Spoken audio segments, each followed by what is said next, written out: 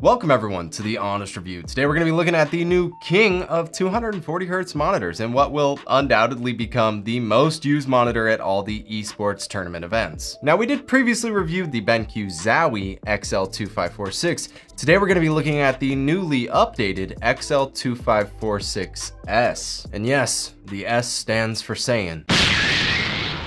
Okay. I don't know what the S stands for. It's probably there to just differentiate it from its predecessor. First off, a really big thank you to the BenQ Zowie team for letting me try this monitor out before it released. And I know there's only 2 people in the US that got to try this monitor out, and being one of them and getting to bring you guys my thoughts and opinions on it is an honor. So thank you, BenQ Zowie. That being said, this review is completely unsponsored and unbiased. I make absolutely nothing off of any of you guys' purchases. This is strictly me just getting to test out the monitor, give you guys my honest feedback on the new upgrade, and then I have to send it back.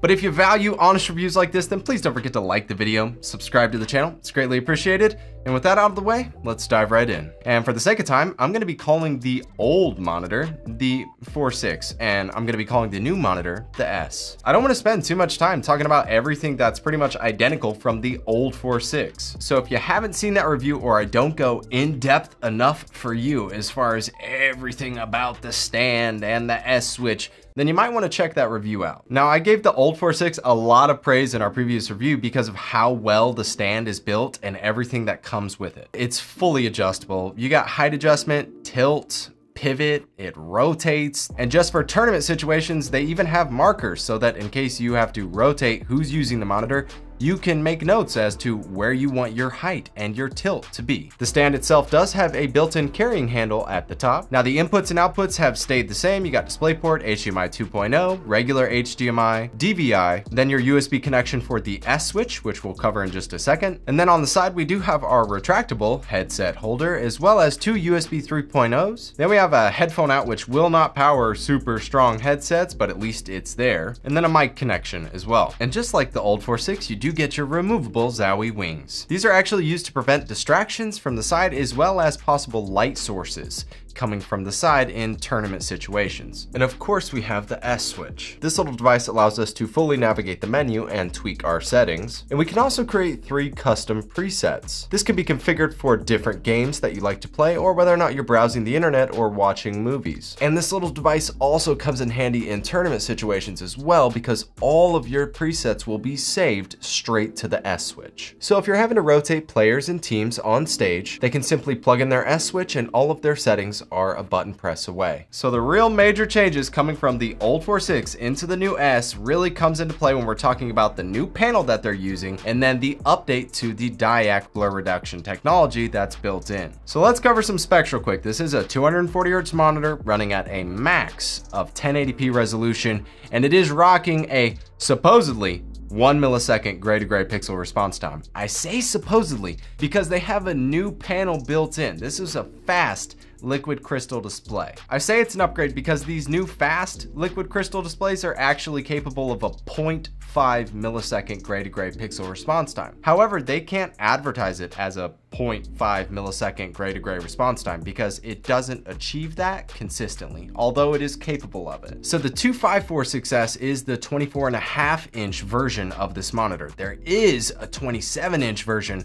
That is the 2746s. Real quick, I'm gonna cover some of the natural downsides to this monitor. Essentially, TN panels really struggle to compete with IPS and VA panels when it comes to brightness ratings, color accuracy, and good viewing angles. But what they lack in those areas, they more than make up for in their speed and performance. And this is exactly why when gaming happens at its highest level of competition, where every single inch of performance matters, they're rocking TN panels on stage. So I've been rocking the old 46 from Zowie for going on a year now, and I got to jump into using the S to see if I could actually tell a difference with the new fast liquid crystal display, and then the update to DYAC being that they're calling it DYAC Plus, and that they've improved their blur reduction technology. To be clear, there's absolutely no G-Sync or V-Sync using this monitor. The reason for that being is that on a competitive level, you will not see tournament players rocking G-Sync or V-Sync. It adds an ever so slight, minute amount of input lag, and they will not play with it. And also, more importantly, if you're getting over 160 to 170 FPS consistent, turn that G-Sync or V-Sync off. You really don't need it. Now, I put a lot of time into using this monitor, and I gotta say, initially, I struggled to be able to tell a difference. But after using it and just going back and forth every single time that I played and rotating throughout my gaming sessions between these two monitors, the old 4.6 and the new S, I can tell a really big difference in the DYAC performance. Now, don't get me wrong, DYAC was already amazing in the old 4.6. This blur reduction technology helps bring you the smoothest and cleanest frame transitions at extremely high frame rates.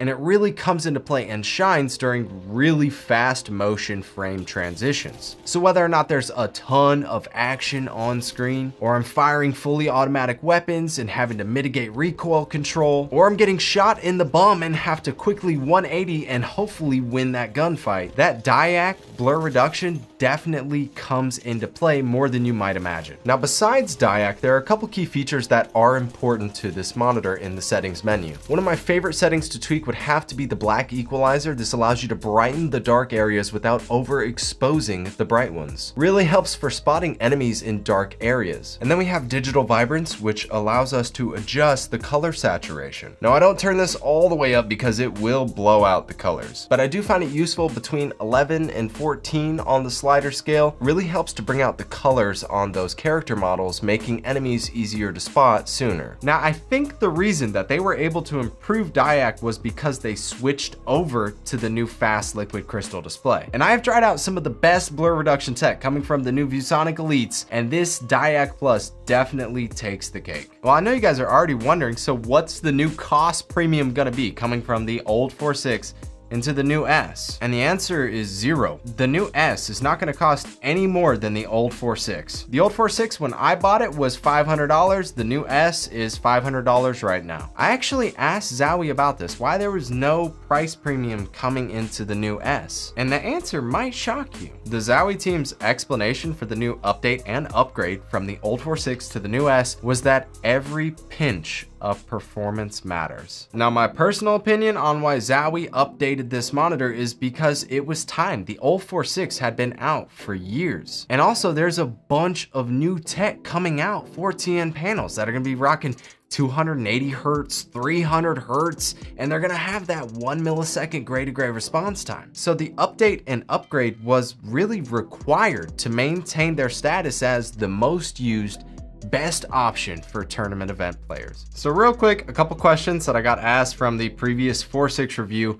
Is this the best monitor for console gaming? And the answer is certainly not. Consoles currently are only capable of 60 FPS, which means you only need a 60 or 75 hertz monitor. I'm sure this question's also gonna come up. Is it worth upgrading from the old 4.6 to the new S? And me personally, being an old 4.6 owner, I'm not gonna be upgrading to the new S. And the reason for me is that I'm not a competitive professional level player whatsoever, and that little performance bump isn't gonna make the biggest difference for me. Now, if you're rocking an awesome PC build and you're able to get 240 FPS, then definitely, yes, the S is worth it. And if you're looking to step up from a 60 hertz or 144 hertz monitor into a 240, then I think the S is definitely a worthy upgrade. And if you don't want to take my word for it, I'm gonna link that Linus review because I freaking love Linus. And what they did is they put the old 4.6 against a bunch of the top 240 hertz panels and made it to where the people using them would not be able to tell which monitor was which. And needless to say, the old 4.6 won by a landslide. So if you're a complete tech guru and you want all of the in-depth specs and specifics on the new S, I will have that linked in the description below. We do have some giveaways running here on our YouTube channel, which we'll be doing in our live streams, as well as our Instagram. All socials will be linked in the description below. I do hope you guys enjoyed this no nonsense, no BS, unsponsored review of the new BenQ Zowie XL2546s. And if you did, please don't forget to like the video, subscribe to the channel, share the content, notification squad. You guys freaking rock. I look forward to seeing you all in the next one. Peace. Oh my God, there's a bunch of people coming.